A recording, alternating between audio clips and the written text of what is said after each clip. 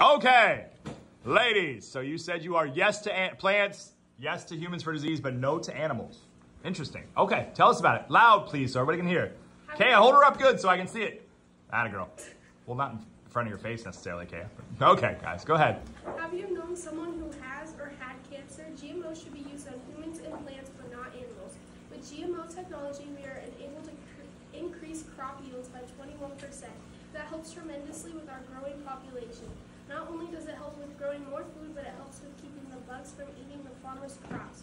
Genetically modified animals are bad because they can harm them and cause just more problems. Just because we want animals as pets doesn't mean we need to go into labs and waste tons of money on them for no reason. Humans and embryos can be saved by CRISPR to stop health conditions like cancer and diabetes that can save millions of lives. We already eat GMO foods, so our bodies are used to it and won't be harmful. With the help of CRISPR, we can slow down and stop diseases. Nice. Kaya, what do you guys have on your poster?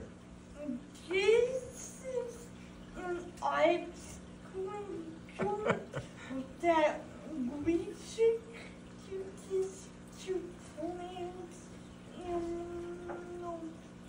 humans, but not animals. Nice. Why did you guys choose to do an ice cream cone, ladies?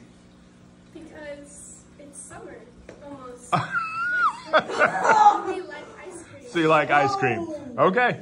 Nice. Give them a hand.